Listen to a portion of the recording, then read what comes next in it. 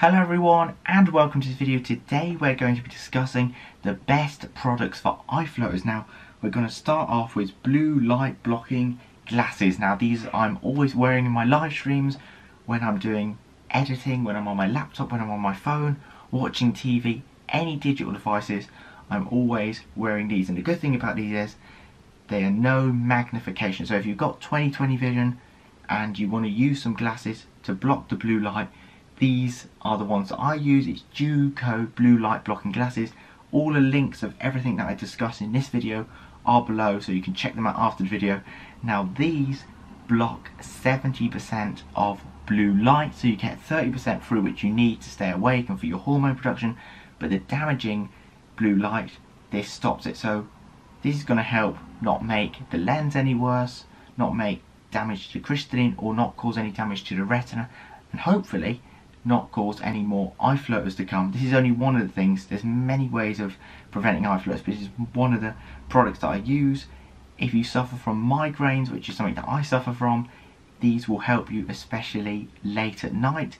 So if you're watching your laptop, if you're watching a movie or a film, these will help you not get their sore eyes and the migraine, and also be able to sleep, because a lot of people have problems sleeping because there's so much blue light, they're all awake. These will help you go to bed after you've finished on your digital devices, and they also dim the light a bit. You can also get the next product, which is similar to these, but it's called a blue light filter. So if you can't afford to buy these, you can download a blue light filter on your laptop and your PC called f.lux, that's flux, and that you can actually have on auto. So when it's going dark, when it's the evening, your laptop screen, your computer screen will actually go dimmer, and more orange and more yellow, warmer colours for nighttime. And you can also move it around as well. You can go really low and really dark. So say if you need it to be high, you can change it all around. That I recommend. I use that every day. So these blue light blocking glasses and the filter I use every day, probably have done for over a year now.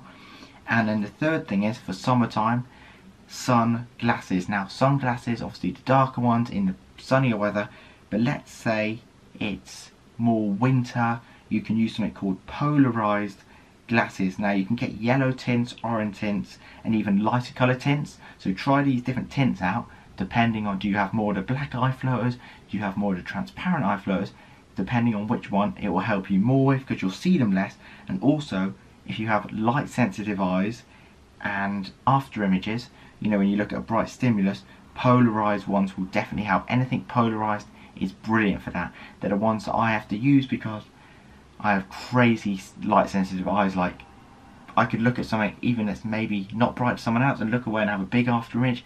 If I look at a car, if the sun hits on a car and I get a reflection, that is going to be imprinted in my vision for a good 3 minutes. Crazy, I know. So I definitely have to be careful when it comes to that. And also when you look at the sky, you know, blue field entoptic phenomenon, which is all the little swirly things. They're not floaters, they're the little things that look like a little worm and then it lights up. It's called blue field entoptic phenomenon, which is natural, everyone has. Just that is basically your white blood cells, red blood cells moving through the capillaries of your retina. However, in lighter eye coloured people, light sensitive people, they see them like crazy on white paper, white surfaces, especially the sky. So glasses will help with that as well. That's it from this video. Let me know your thoughts and opinions in the comments below, and if there's any other video you would like me to make, or if there's a question you would like me to answer, put it down below and I'll do my best to make a video on that. And as always, thank you so much for watching, and I will see you next time.